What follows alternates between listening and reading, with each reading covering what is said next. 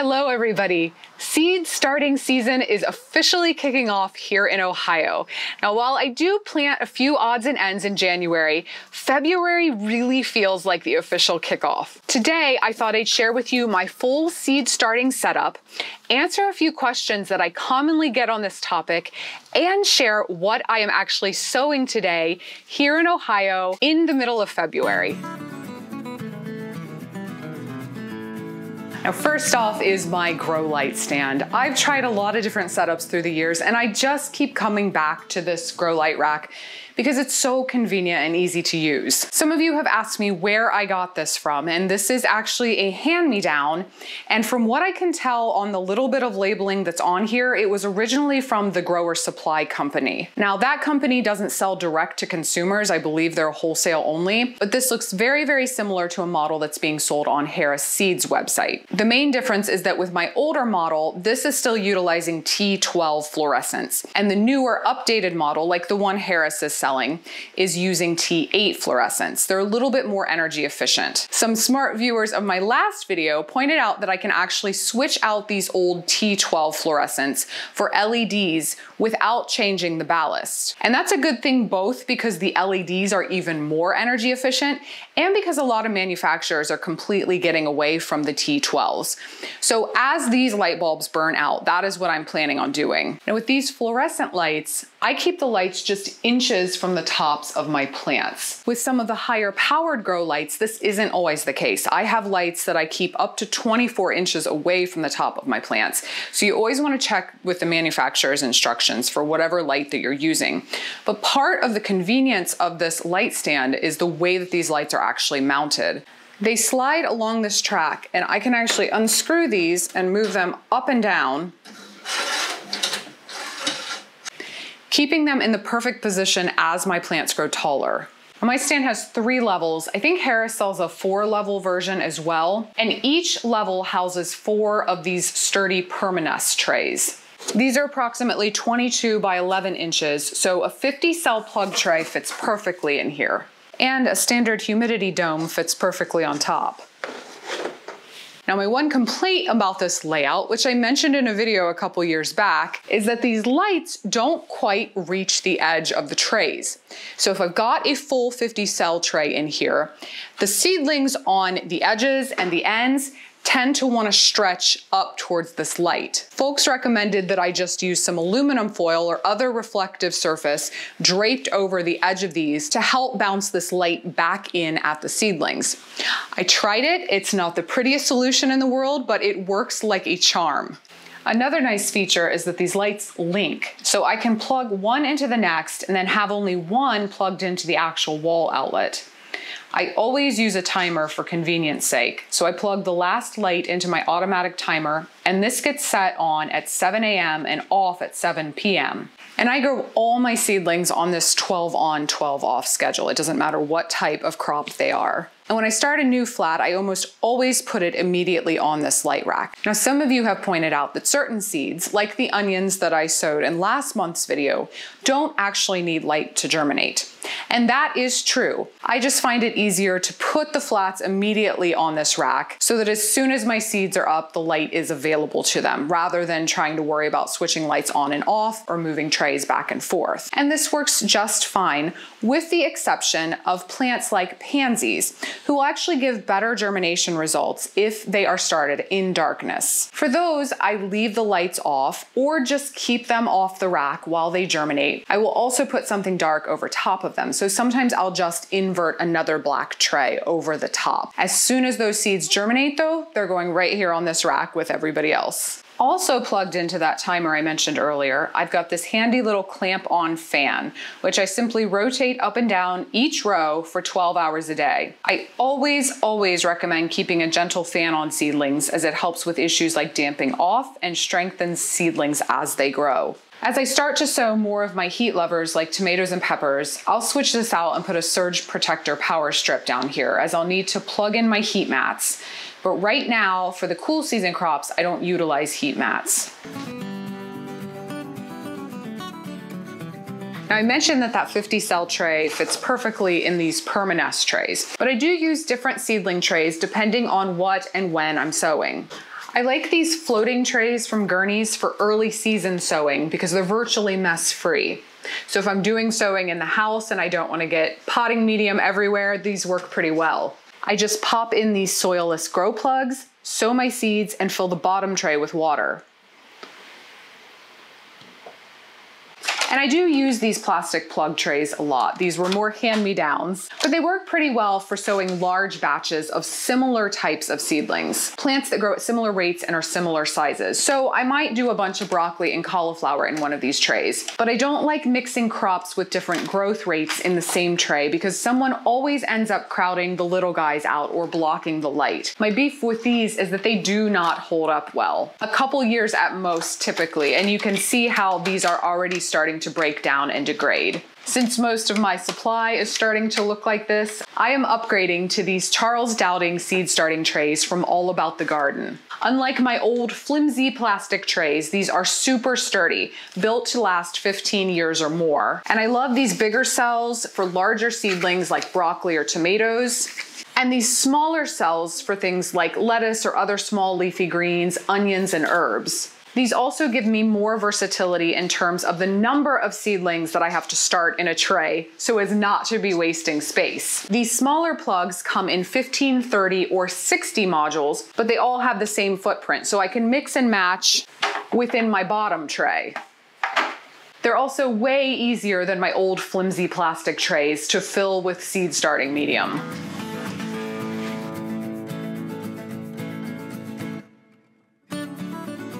When it comes to my seed starting medium, I try to balance availability, affordability, and performance. There are some really good premixes out there, but I'm not about paying $30 for 1 cubic foot of seed starting medium. I'm a bit limited locally in terms of what I have available to me, but one of the best mixes I found locally is the Pro Mix Ultimate Organic Mix available from my local Menards. It's not labeled as a seed starting medium, but I found that it works just fine. And if I want to stretch it a bit further and increase drainage, I can just add a little extra perlite or vermiculite to the mix.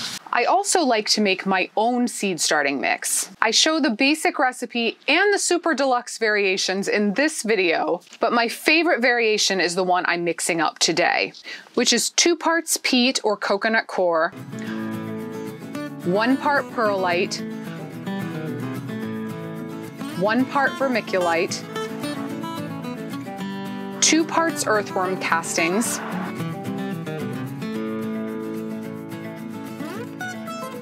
and a mycorrhizal inoculant.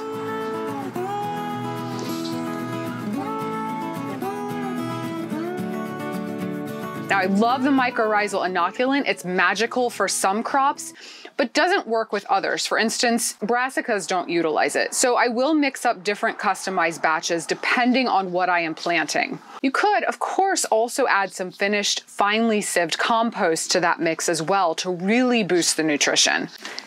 Now, I know the whole peat versus coconut coir issue is hotly debated in the gardening world. For my part, I have settled on using sustainably harvested Canadian peat if I'm going that route. If I'm going the coconut coir route, I opt for desalinated coconut coir. This is because coir can have high levels of salt, which can be fatal to plants, especially tender young seedlings. Now, to start with, I look for fresh water rinsed coir. But honestly, I have not used enough coir to make any really good personal recommendations. But interestingly, when I was doing my own research about using coconut coir in seed starting mix, I came across a really informative tidbit on the Plantonix website, and they are the manufacturers of this Cocoa Bliss coconut coir. So on their website, they said, while their cocoa coir products are organic, guaranteed to be very high quality and very low salt content, they still recommend the following. When using cocoa peat as a growing medium, and that is opposed to just mixing it into your soil as a soil amendment, that's using it as a straight medium like I would be doing with seed starting, we highly recommend buffering of cocoa peat products. Cocoa peat is their name for the coconut coir. The buffering process involves pre-soaking the coir for 12 to 24 hours with a buffering solution high in calcium. This displaces the sodium and balances the naturally occurring potassium. After the soaking period, the media is washed with water. This removes the displaced sodium, leaving the calcium in the core. This buffering process prevents unwanted drawdown or lockout of calcium and magnesium and avoids sodium toxicity issues. So that is even with a product that they are guaranteeing that is low in sodium, freshwater rinsed, coconuts that are not grown near saltwater sources. So it's definitely something to be aware of. Now, you could look for coconut coir that is pre-buffered, but honestly, searching for a coir that checks all of these boxes is getting to be exhausting for me. So I just settled on the Cocoa Bliss. I'm gonna try it both by doing the recommended buffering process and just trying it straight as is for my seed starting. I'm just gonna do a little test batch with both and see what happens. If I find anything really earth-shattering, I will definitely let you guys know. One of the most common questions I get is what I feed my young seedlings with. And sadly, right now, I don't have a great answer. My all-time favorite, all-natural liquid seedling fertilizer was discontinued, and I'm having a heck of a time finding a replacement. The trouble tends to be that most naturally derived liquid fertilizers are fish-based and smell, quite frankly, rotten. Fine for outdoor use, not so great when you're growing seedlings inside the house. My old fertilizer was a molasses base with humic acids, and it was a 2-3-2 formulation. One of these days, I'm gonna figure out how to mix my own, but in the meantime, I'm testing some other options.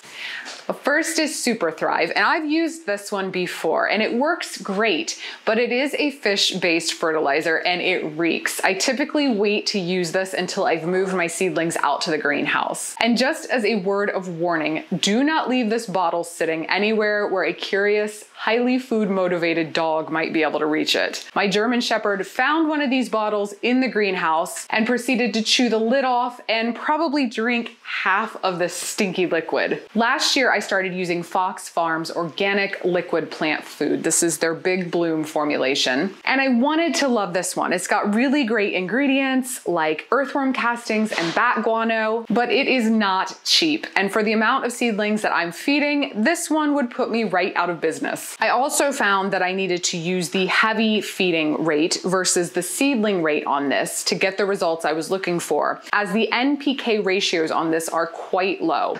So I was using half a cup per gallon of water every time I fed my seedlings. So this year I've got a few more options to try out. I'm testing out some of the Dr. Earth's organic formulations. I've got the Pot of Gold and Pure Gold all-purpose plant foods, as well as the Root Zone starter plant food. And these are all derived from food waste. I've also got Espoma's Organic Grow, and this is an all-purpose liquid plant food. And it's derived from poultry manure and fish protein, amongst other ingredients. Now, I've not actually opened this one up yet. Huh, how did they do that? It doesn't stink. I'm really shocked.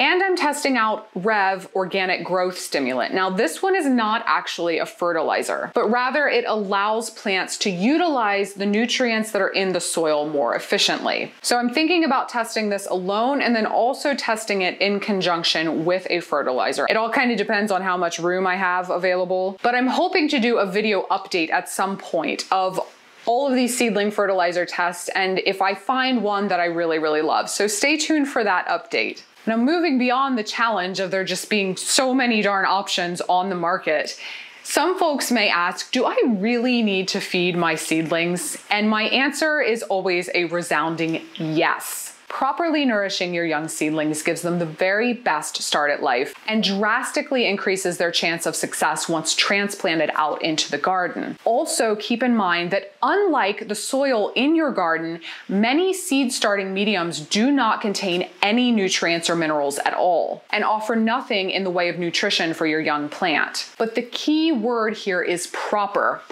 nourishment. Do not go overboard on the fertilizer and be careful with the nitrogen. Too much nitrogen can lead to seedlings that are lush and green and beautiful, but they're putting on all of that wonderful top growth at the expense of forming a nice, healthy, robust root system.